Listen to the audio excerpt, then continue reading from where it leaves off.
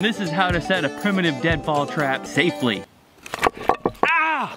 Just messing with you. I didn't really hurt myself in the last episode. I did realize that in my bullishness of getting the job done and making my trap and doing my thing, that I missed something. Making a safety for your trap for while you're setting it. It's as simple as putting this underneath of here, and if while you're setting your trap, it goes off, boom. When the rock is uneven and the trap wants to rotate and spin around, if you don't get the exact perfect balance point, a little wedge underneath the base of my Paiute Deadfall trap here means I can move it into just the right spot.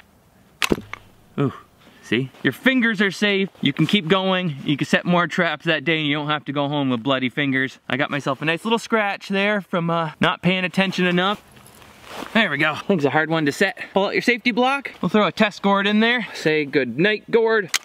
It's a frozen gourd, so it took some damage. And if it was a squirrel, bird, whatever, you'd be eating well tonight.